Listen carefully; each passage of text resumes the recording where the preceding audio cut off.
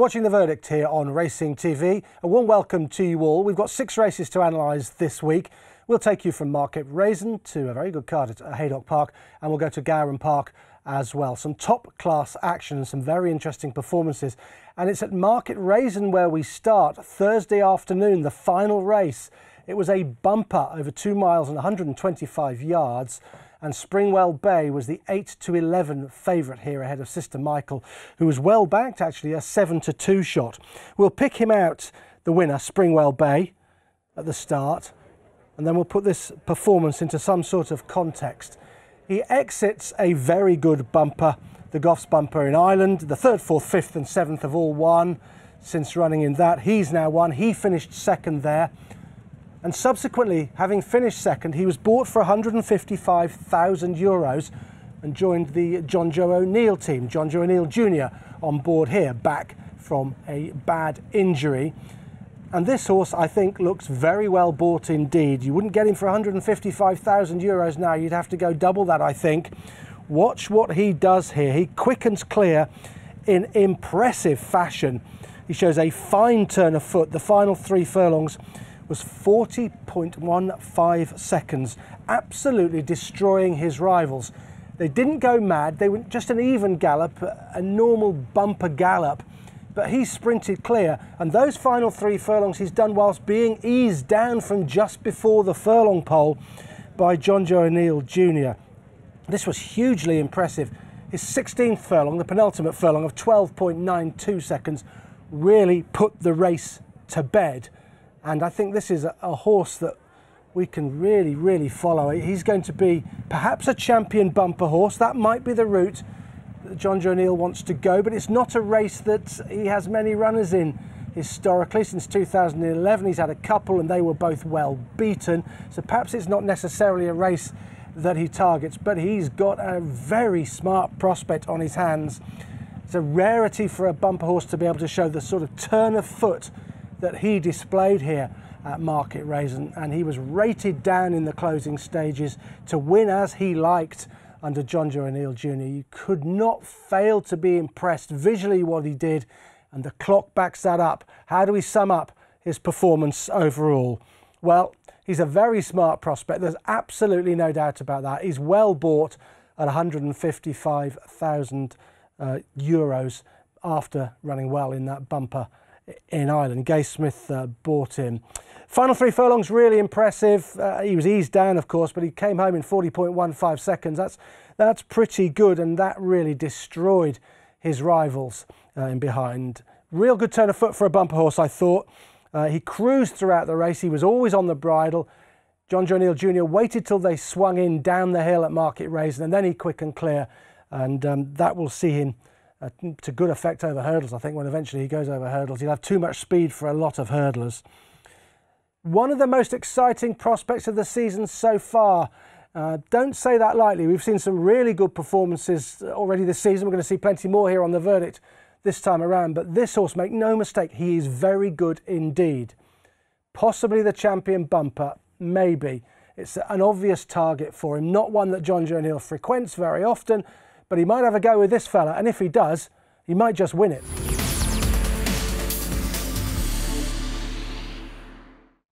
Let's turn our attentions to an excellent card at Haydock on Saturday now, and we'll start with the listed hurdle that got the card underway. It was over just shy of 2 miles. Novices in action, and 7-4 Barry Keller, who'd been impressive at Bangor when he had won on his previous start. He was backed in from 9-4. It's Good to Laugh was 9-4. And Sonny Gino was 100-30. It was 6-1, and Bigger the Rest.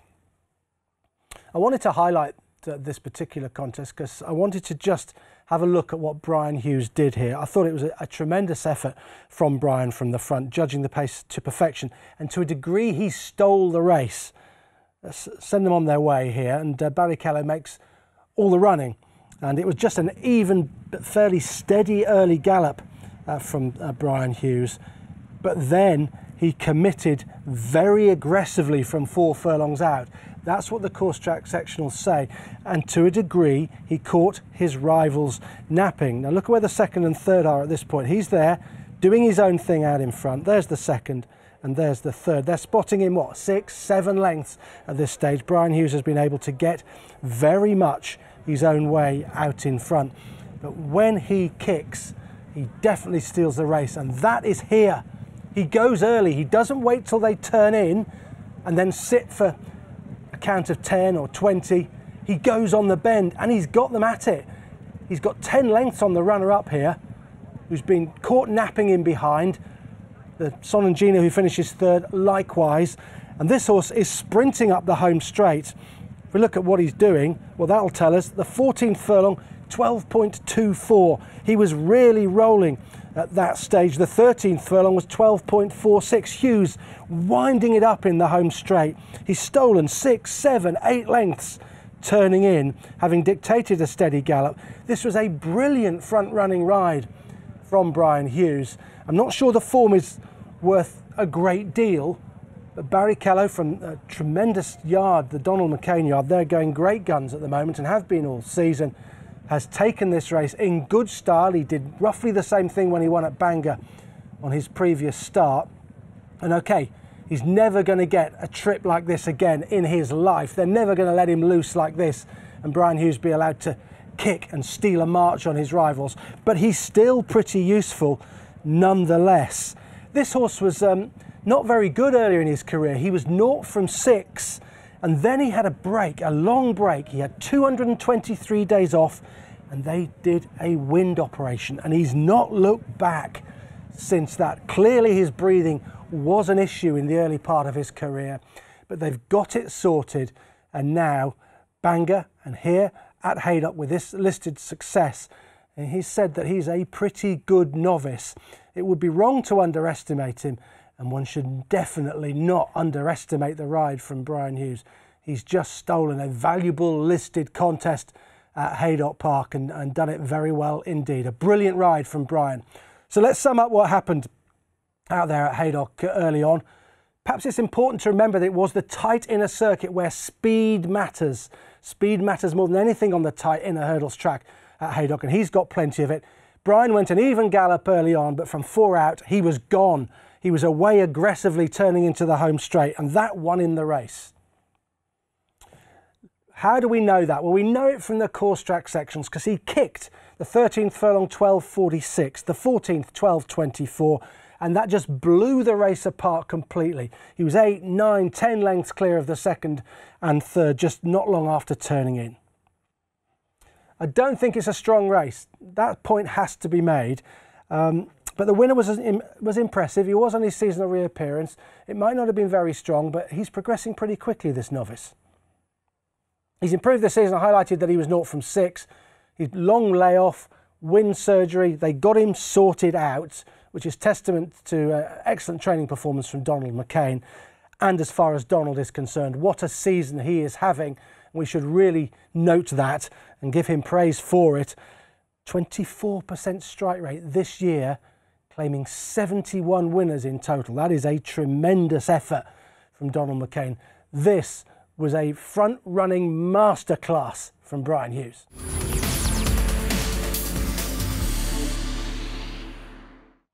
Time now here on The Verdict to look at a most exciting novice chaser from the Paul Nicholls yard. The name, Bravemansgame, and he was a facile winner at Haydock Park on Saturday.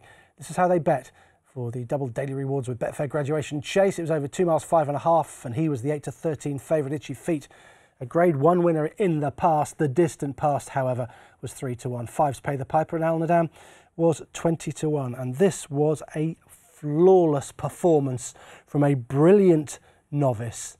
Let's send them on the way and jump the first couple of fences, and then we'll move to a little bit later on in the race. What's the first thing we should say about this race? Well, this was his second chase start at Bravemansgame, and his jumping was superb, absolutely brilliant. There he goes, pinging the first, jumping it better than Itchy Feet. Now look at the gallop they're going. It's not that quick.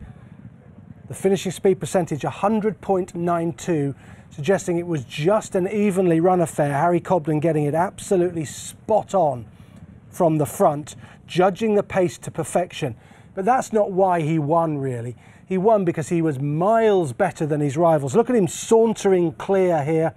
Itchy Feet not looking, well, not looking like he fancies it in behind, to be honest. Trying to lug in behind Bravemansgame, not jumping as well as Bravemansgame, who got in close to one fence in the home straight, but he was really clever when he did so, and impressive in motoring away from that fence thereafter. But most fences he took in his stride, he pinged them. His 21st furlong was 14.86 seconds, but he did it while he was on the bridle. He could have gone quicker, but he was much better than his rivals. Itchy Feet's running on, don't be fooled by that. He didn't look like he fancied it at all for much of the race, and he's not the horse that he was a few years ago. And look at Harry Cobden's body language as he comes up the home straight. He's not moving a muscle. This horse knows exactly what he's doing. You don't have to organise him at his fences. He just goes in, jumps them. The horse himself sees a stride, he pops them, and he's a tremendous prospect. He really is. He's already a Grade 1 winning hurdler, of course. He ran well in the Albert Bartlett over hurdles last season behind Bob Olinger, and perhaps they're going to be set to meet at some point, and that would be a tremendous race if we could see them taking each other on at some point. This is not a very strong novice event with Itchy Feet not really at his best, but Bravemansgame's just won as he liked. It's just an exercise canter for him out there, and you could not fail to be really impressed with what he did. His jumping, his main asset, I think. So let's sum up what we saw on Saturday afternoon. It was an evenly run affair. He didn't go mad out in front. Itchy Feet tried to go with him, and at one point Gavin Sheehan served it up to him just before turning in, but that horse didn't jump well enough to stay with Bravemansgame, who gained momentum and distance at every single fence. Evenly run, and the finishing speed percentage tells us just how well judged it was by Harry Cobden. I think he's a tremendous racehorse. He's tractable, he doesn't pull hard. You can settle him where you want. I don't think he'd have to lead. You can do whatever you want with him, and he jumped brilliantly. He's a superb jumper. He does not need organising whatsoever.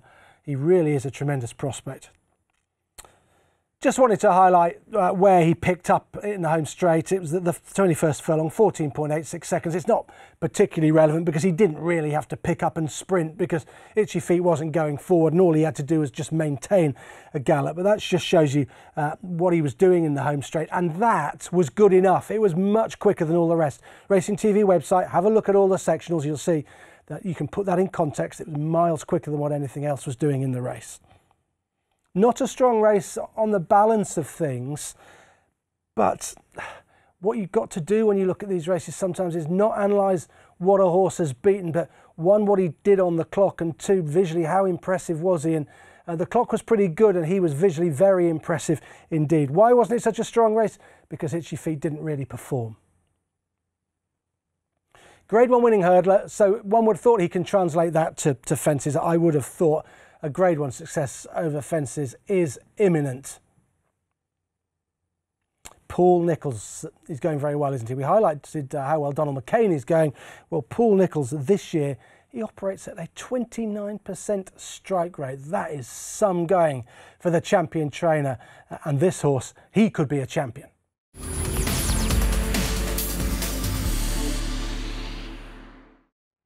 Let's have a look at the 225 at Haydock on Saturday, which was the Betfair Exchange Stayers Handicap Hurdle. It's thrown out some very good winners this race in the past. It was over 3 miles and 58 yards, and right place, right time from the Emmett Mullins yard. The Irish Raider was 11-4 favourite. Orby's Legend was 9-2, Bass Rock 13-2, it was 15-2, and bigger the rest. This is a very interesting performance from the winner, number 9, Dans le Vent, who wins for Evan Williams' daughter Isabel, was on board. Let's send them on their way and then we'll pick him up.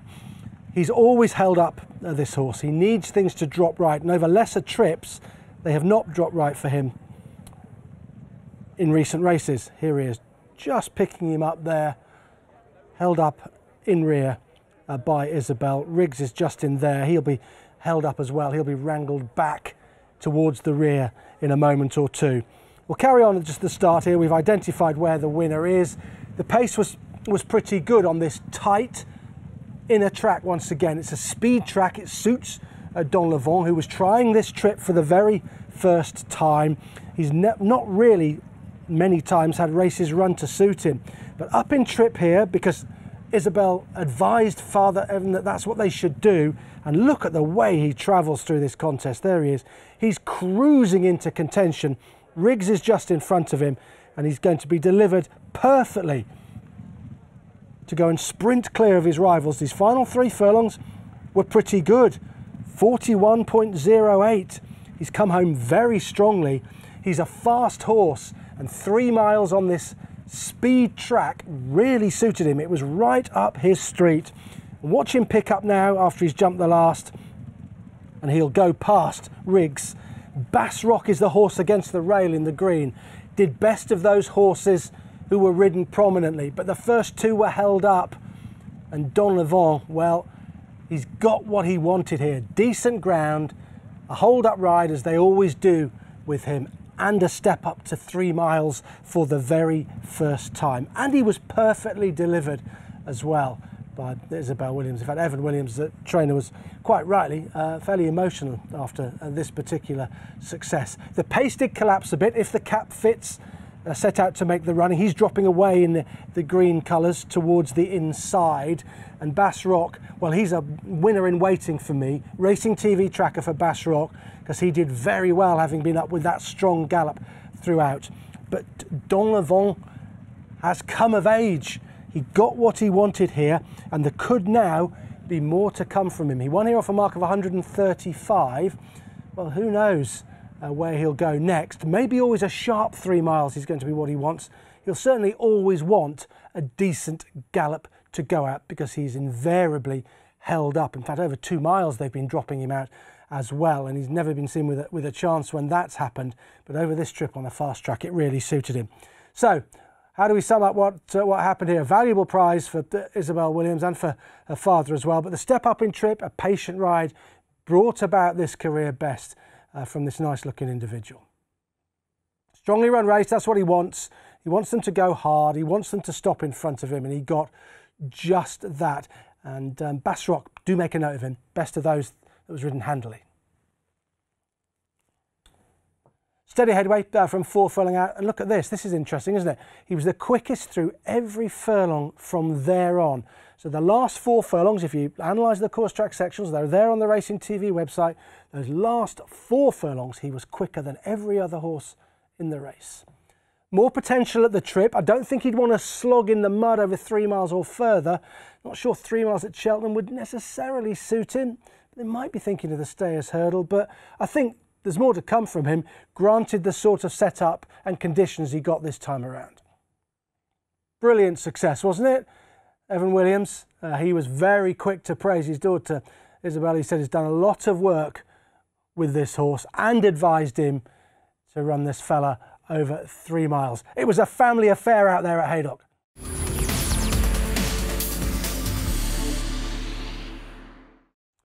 Let's turn our attentions now here on the verdict to the big race of the day on Saturday at Haydock, the Betfair Chase. A rare Irish Raider was favourite.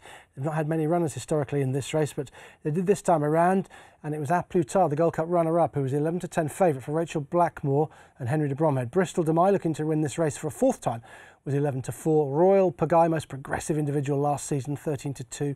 Waiting patiently now with Christian Williams, 15 to 2. Imperial Aura, a 12 to 1 shot for Kim Bailey, and weak in the market. Chatham Street Lad, 28 to 1, and Clondall Castle, 33s.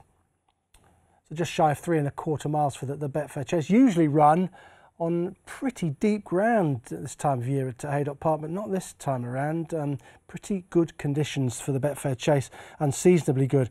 And it was A Plus Tard who won this race as he liked. It was a tremendous performance from him. I think it's worth putting the race into context, though. I don't think it was particularly strong, and it to some degree fell apart. You have to make note of that, but that takes nothing away from how visually impressive A Plus Tard was. We've got them in the home straight now. We've got Royal Pagaille out in front, and there Rachel Blackmore has taken a pull. He was all for surging clear, jumping that fence of Royal Pagaille, and she has literally taken a pull and said, no way are we going anywhere. We're going to wait and attack when I want to. That's how well A Plus Tard was going. Bristol de Mai at this stage completely gone. Chatham Street Lad trying to get involved, not good enough. And A Plus Tard, when Rachel Blackmore says go, surges clear and wins, perhaps you'd say, as he should. Officially he was rated 172, £6 and plus higher than all of his rivals, so you'd say, well, he should have beaten them, but he's absolutely annihilated them. Why has he done that? Because he's a superb, improving chaser, trained by a brilliant trainer in Henry de Bromhead and ridden by a fantastic jockey in Rachel Blackmore. But you've got to say the race fell apart a little bit. Bristol de Mai didn't get the softish ground that he really likes.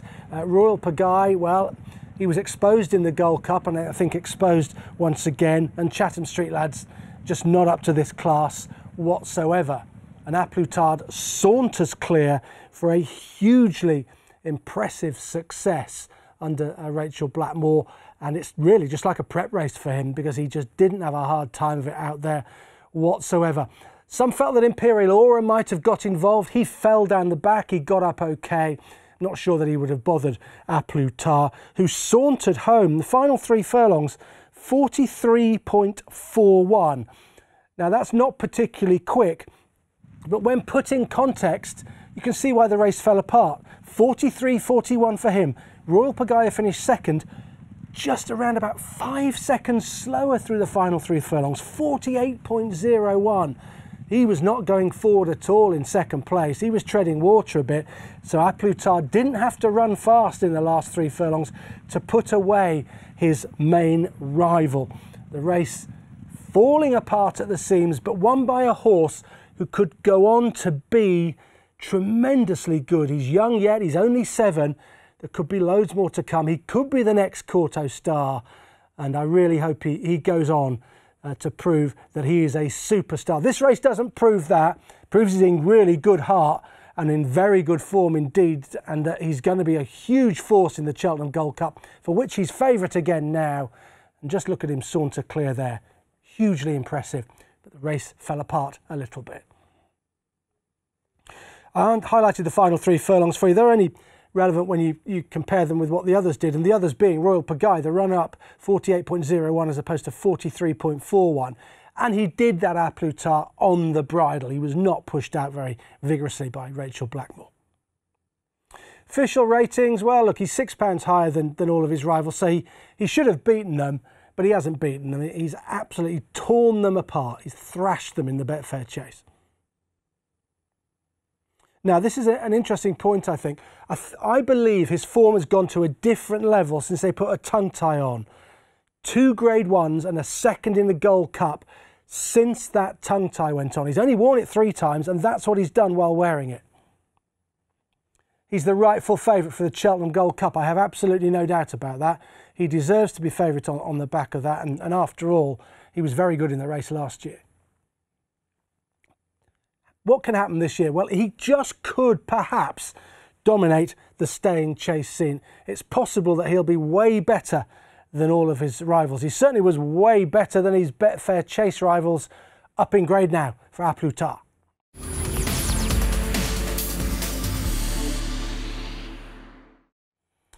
We saw Bravemansgame earlier on here on the Verdict, and now we're going to look at a horse who he might come up against at some point this season. And it is Bob Olinger, who made his chasing debut at Gowran Park over 2.5 miles on Saturday afternoon. It was a very strong beginner's chase, given that you got the likes of Bacardi's and Coccolino in there. Bob Olinger, though, was fully expected to win on his chasing debut. He was a brilliant hurdler. He won the Albert Bartlett as he liked at the Cheltenham Festival last year, and he was sent off 1-3 to give Henry de Bromhead a big across-the-card double after A Plus Tard's success in the Betfair Chase. So, down at the start, we'll pick him out. There he is. This race was just run at a steady gallop early on. I think jockeys anxious to get their mounts jumping well. Remember, it's a beginner's chase, so they didn't go mad, but he was always prominent, and he jumped more than adequately, I think it would be fair to say. I think he was a little bit careful at a few of his fences, but he was pretty good overall. Now you can see they've picked up and quickened, and they've got really strung out very quickly. And it's Bob that's stringing them out, along with Bacardi's, the William Mullins trained Bacardi's. who's turning his hand to chasing. Bob just stumbled on landing there, not a mistake, just a bit of a stumble on landing, because I think he was winging along at that stage and he had landed with a lot of momentum and he almost tripped himself up. Again, he jumps that better than Bacardi's in second place. Master McShee runs on for third, Coccolino back in fourth, but they're distant thirds and fourths, for he has thrashed this field. Got in a bit close there, but he was all right. I think he was a little bit careful at some of his fences, just a little bit wary of some of them. And that minor error there at the last was the only discernible error that he made at all. But this is a very, very good horse. This was as good a beginner's chase as you're going to see, I think, for a while. And he's thrashed Bacardi's, who was a really good hurdler in his own right. Now, he might not be as good a chaser. I didn't think he jumped particularly fluently. But there were some nice horses in behind, and Bob Olinger has just cantered away from the lot of them. And if he meets Bravemansgame, well, you'd be a brave man to say who's going to win that. But this programme's not about sitting on the fence. It's about having an opinion. And my opinion would be that Bob Olinger would beat him. I think he would beat him. He beat him over hurdles, and I think he'll do so over fences.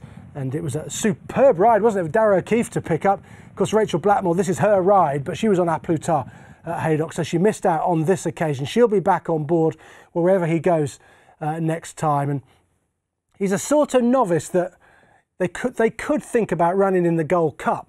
I'm sure they won't. I'm sure they'll stay the novice route for now. Gold Cup next season, but such is his potential that it must just cross their minds for a second or two. I don't think they'll go for that. He's going to need more experience, get a little bit more fluent at his fences, and if he does get more fluent, he's going to be incredibly hard to beat in this division. Right, so how do we sum that race up? Well, it was a very good race for the grade. It was a beginner's chase. The runner-up is a graded stakes hurdler. Now, Bacardi's, that is, didn't jump as well as Bob, but still, Bob Olinger's beaten a very good horse into second place there. It was steady early on. Jockeys wanted to get the horses into a rhythm, get them jumping. They're new at this game, so they wanted to get them jumping well. But it really did pick up just after halfway. Bob Olinger was part of the reason it did pick up, and he sprinted clear of his rivals, and they finished really well strung out on account of that pace injection from Bob Olinger at halfway. He was careful at some of his fences, but he was pretty accurate. Small minor error at the last when he was sort of eased back a little bit just to pop it. He was really winging at the second last, and that's when he tripped on landing and stumbled a little bit. That's, I think, because he was really flying at that point, and jockey Darragh O'Keefe did really well to just get him back really and get him back on his hocks coming down to the last. I think he's going to be incredibly hard to beat in this field. I think he's one of the most talented horses in training out there, and I do think it'll be impossible to beat as long as his jumping holds up. For me, he's a Gold Cup horse in waiting. They won't go that route, I wouldn't have thought, this year. He's going to need a bit more experience, isn't he? And a real season chasing under his belt before they think about that kind of thing. But surely he is a Gold Cup horse in waiting. And for my money, he's the most exciting horse there is in the National Hunt game at the moment. I think he is a tremendous prospect, and he certainly excites me going forward. I cannot wait to see Bob Olinger once again, and I can't wait to see him take on Bravemansgame.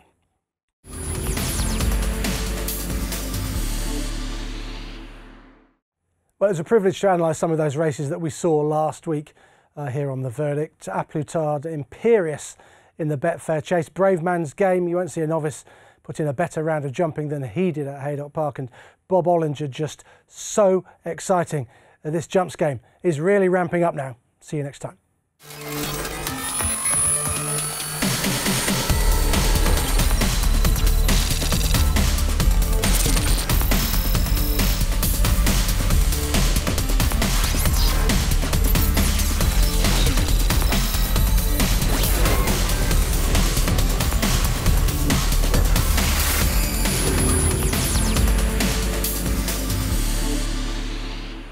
At Racing TV, 100% of our profits go back into racing.